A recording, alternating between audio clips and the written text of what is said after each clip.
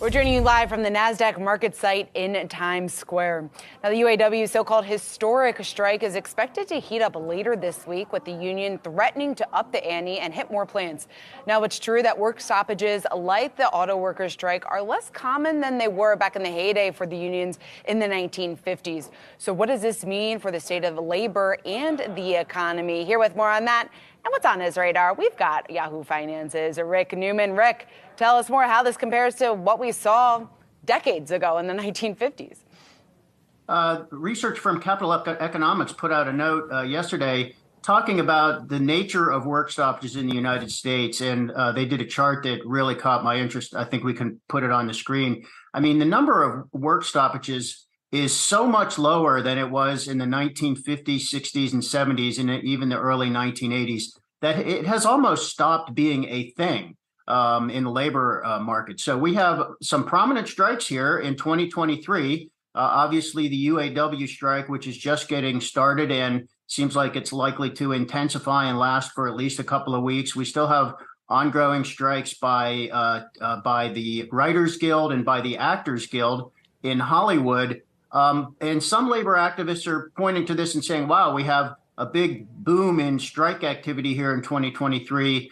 This could be the return of labor unions and maybe great news for workers. I'm not so sure about that. I think that the long-term trend here has been away from strikes, and that probably is a good thing for the economy overall. I mean, labor unrest is obviously disruptive. And the thing we can point to here in 2023, economists are now saying, how much damage is this actually going to cause to the broader U.S. economy? And the answer is hardly any damage to the U.S. economy, even if this strike drags on for a couple of months. Now, it will hurt the auto sector, but we've got 2 months of supply of most vehicles for the auto manufacturers. So dealerships ought to stay stocked. And when you look at what economists are saying about the overall effect on the economy, I mean, it's in the decimal points of GDP, even in a worst case scenario. So getting a lot of tension, but, strikes just almost don't happen anymore. Rick, we know you've also been following everything about the strikes, but also who is visiting, who is saying what about the strikes.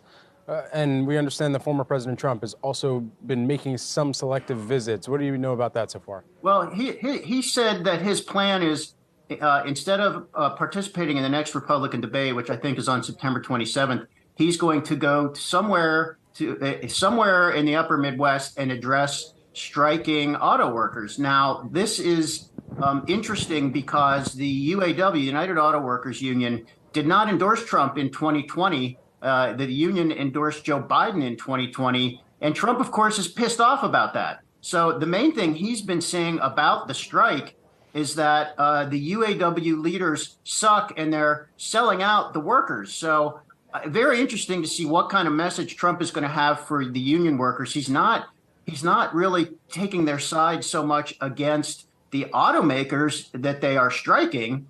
He's taking the auto workers' side against their own union leaders, who are the ones representing them in these strikes. So if that's what comes off, I mean, that's a fairly muddled message from Trump. I'm not sure that's going to do him any good.